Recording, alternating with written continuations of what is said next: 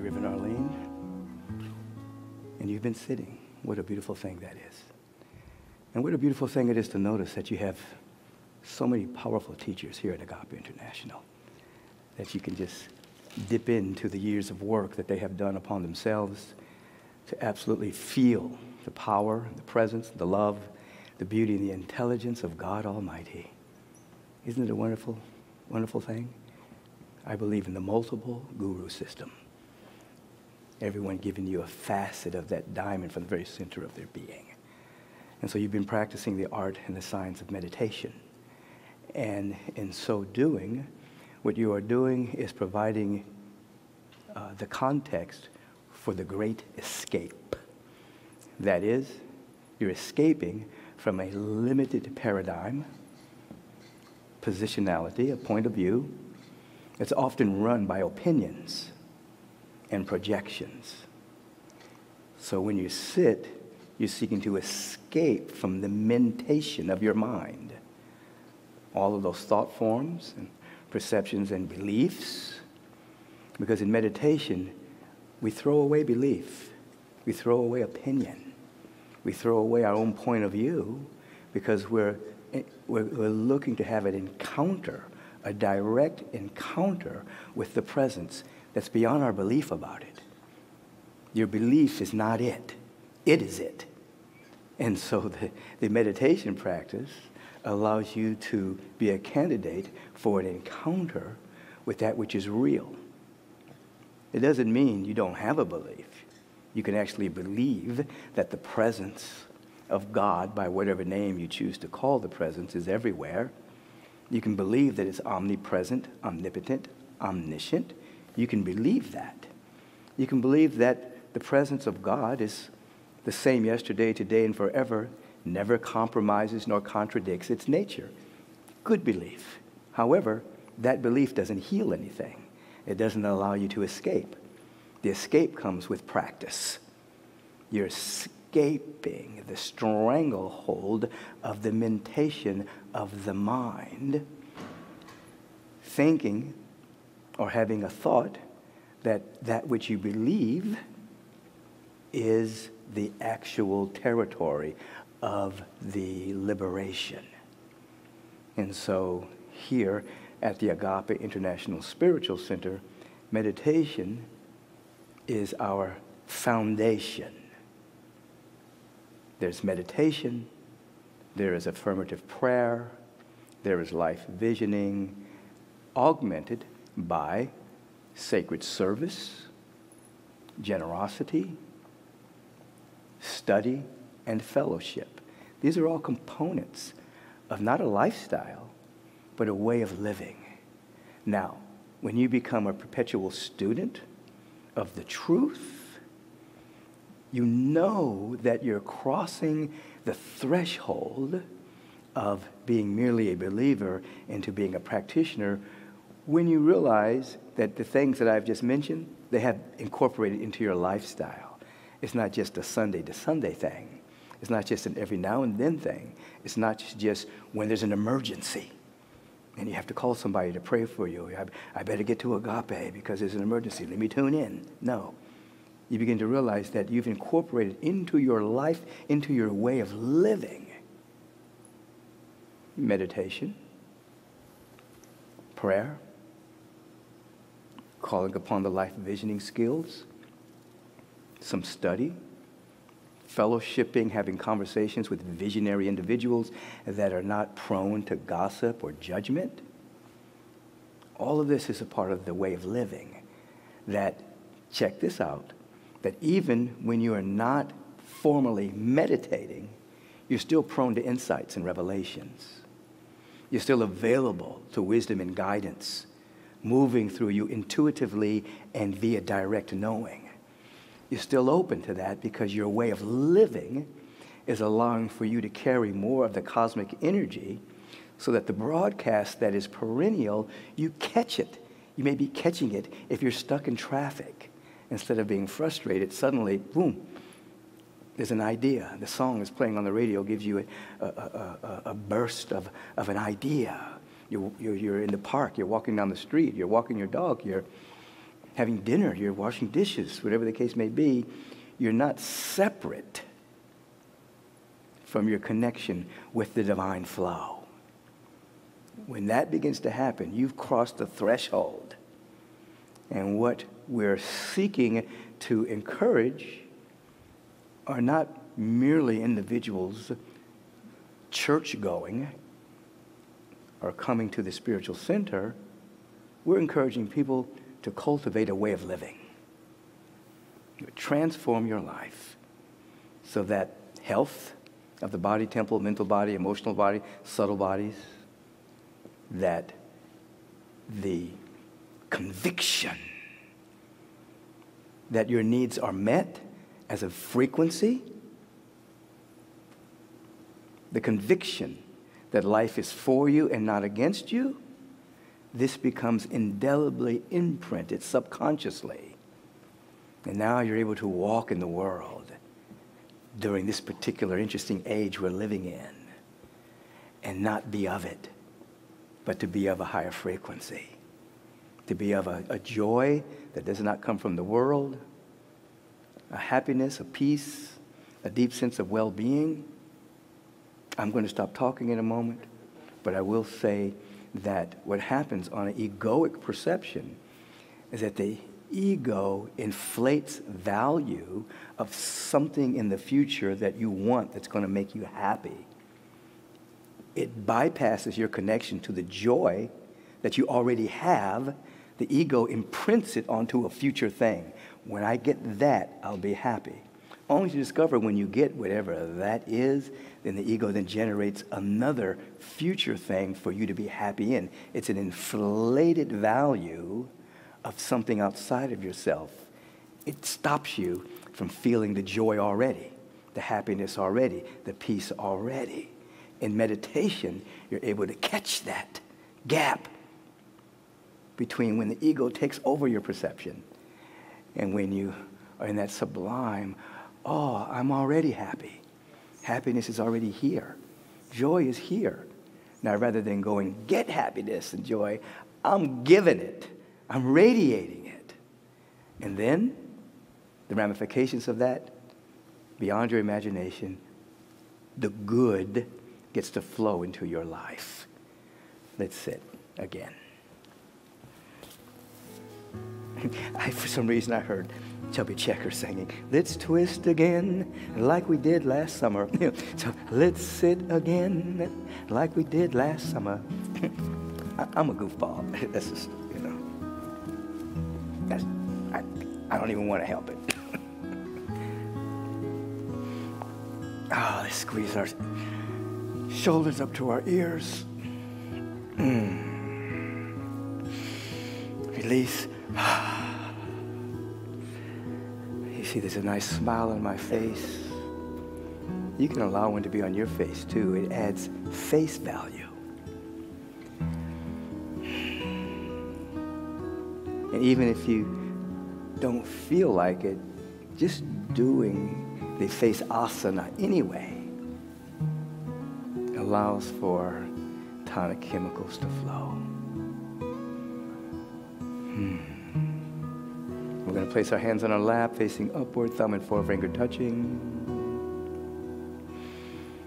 Slight smile. We're embracing a vibrational intentionality to wake up and escape from our limited perception and have an encounter with the divine.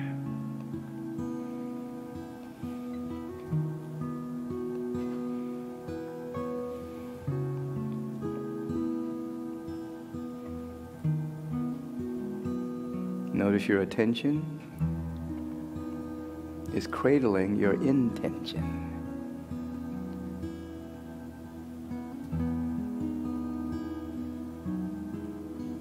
Freedom, awakening, encounter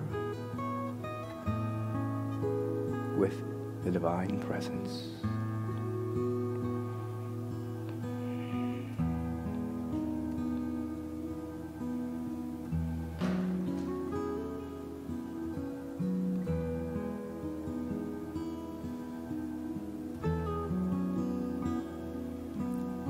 you have simultaneous awareness.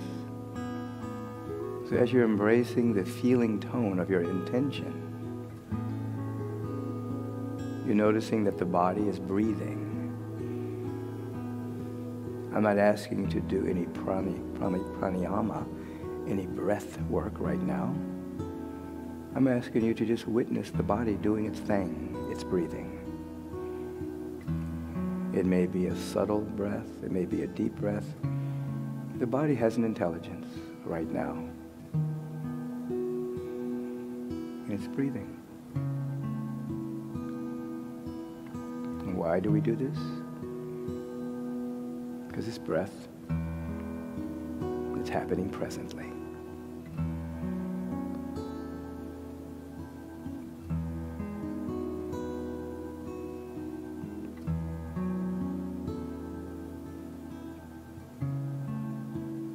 We incline our inner ear, that is the ear that is behind the ear and beyond the ear, your awareness.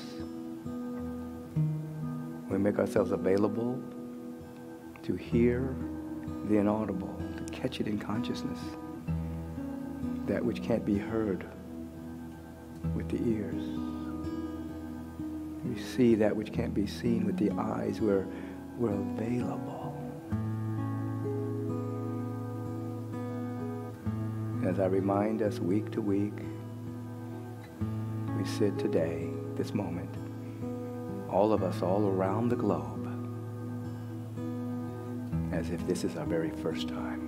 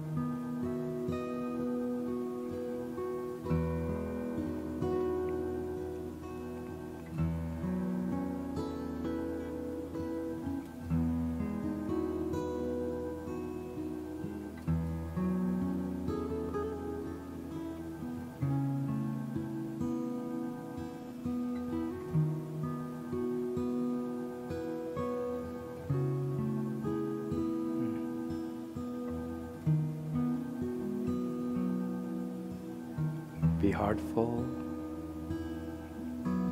Be mindful. Be present with the breath and your intention. Let's wake up.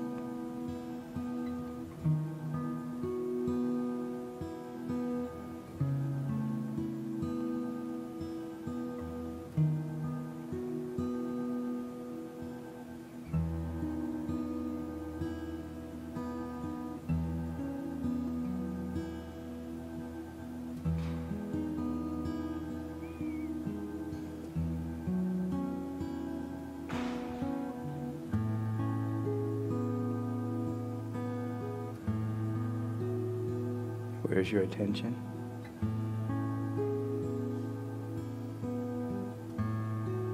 Intention, breath, availability.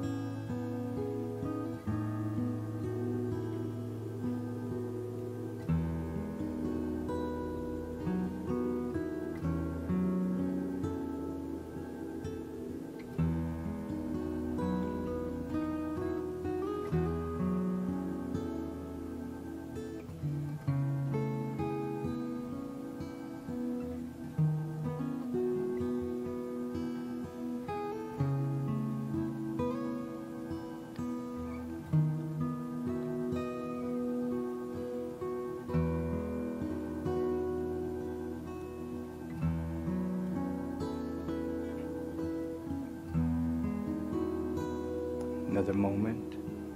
Pure attention, pure intention.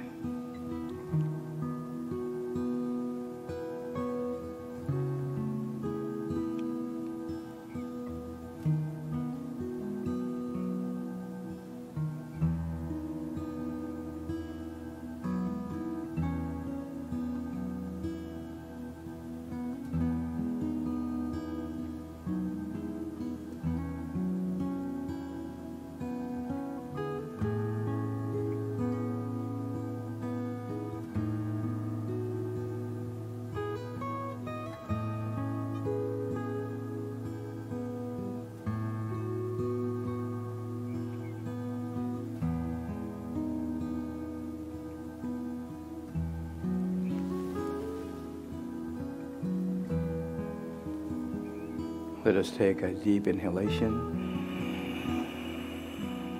and release.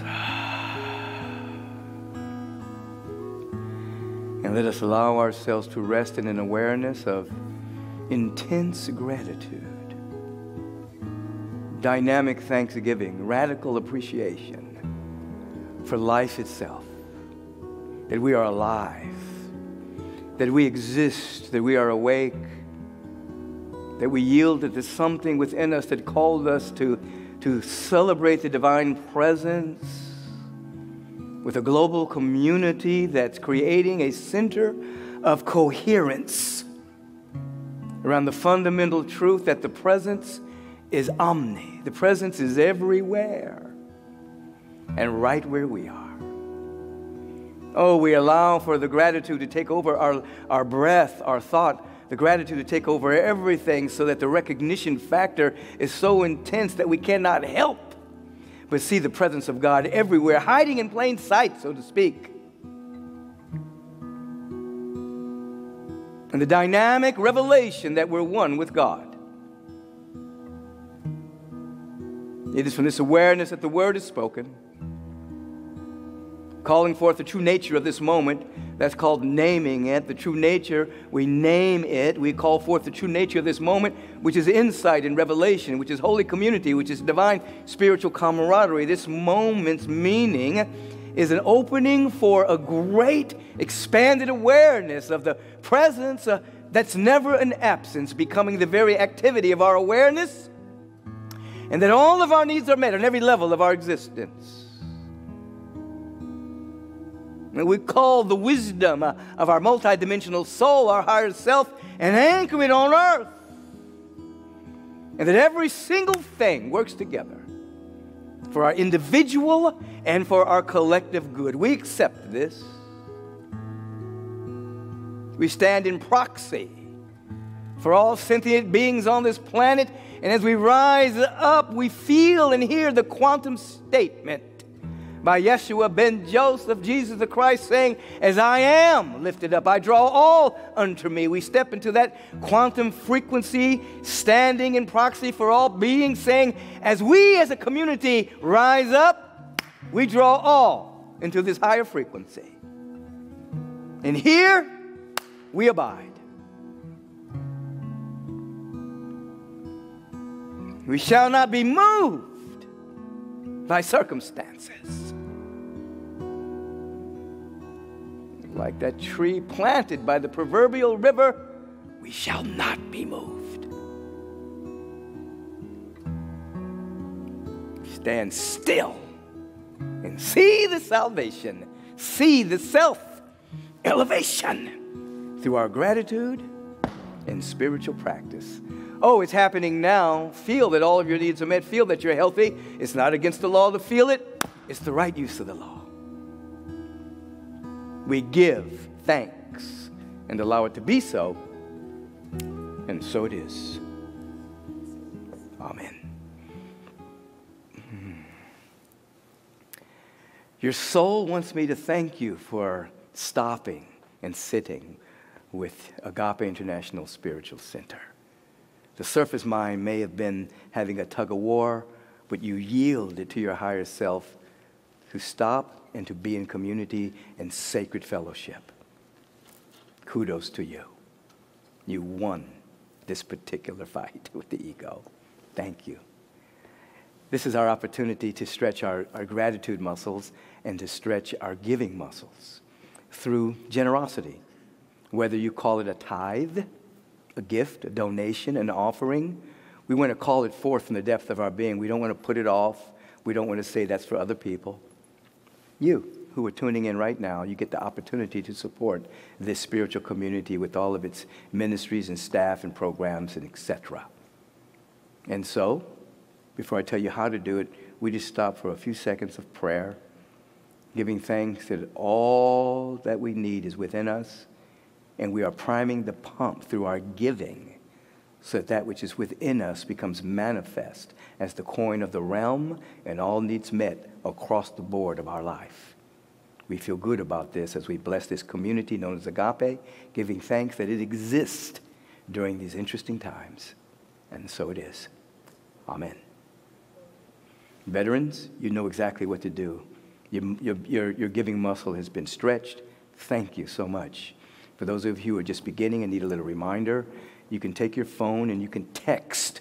Text to donate is the official name of that, texting to donate.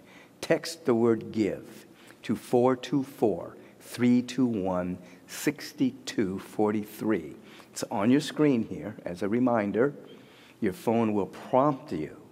You choose the amount and the regularity of your gifting. You can do that right this moment. If you want to go to our website and give, there's a banner at the top, and it'll ultimately say donate. You press that banner. The website is agapelive.com, agapelive.com. It'll take you to our website. You can donate online right this moment. You can also mail it in. It's always on time. Whenever it comes in, it's always the right time. You send your checks and money orders to Agape International, 8549 Wilshire Boulevard, Suite 1156, Los Angeles, California, 90211, USA. We're trying to make these states united. We're doing our uttermost so that when we say United States of America, it's really happening. And so you can do that right now. If you're on the Facebook page, there's a donation button on Facebook as well. If you're on YouTube, choose how you want to give. Even if you're watching this later, the circulation that comes into Agape will be needed at that particular moment. Thank you for your generosity. We're going to call forth the Reverend Julie Moret. She has some wonderful things to tell you. Good morning. To sign up for any of the items mentioned, visit agapelive.com, and all times mentioned are Pacific Standard Time. Are you ready to expand in self-awareness and go deeper into the various stages of consciousness to activate your ability to master your thoughts, ideas, and beliefs? Join Master Teacher Reverend Cheryl Ward in Self-Awareness and Transcendent Consciousness, Mastering the Art of Spiritual Living. It's an 8-week class. It starts this Saturday, January 29th at 10 a.m. Prerequisites are required, and it is a required class for the practitioner pathway. You can go to agapelive.com's university page for more information. Register today for Reverend Michael's class, Meditation 2.0, The Evolution of Consciousness. This 5-week online class will support you through your journey of inner transformation, setting the stage for the next great expression of your life. Class has begun. However, when you sign up, you'll receive a recording of the first class, so you won't miss a beat. Agape is looking for professional freelance graphic designers. If you're a designer by trade, email samples of your work, website, and references to adminresume@agapelive.com. Teen Agape meets online today at 11:15 a.m. For information and to join, click the Teen Agape banner on our website. Preteens ages 9 to 13 meet at 2 o'clock. Children ages 3 to 8 meet at 3:30. Both are live on Zoom. To join and get your Agape Youth Fun Packs, email revleon@agapelive.com.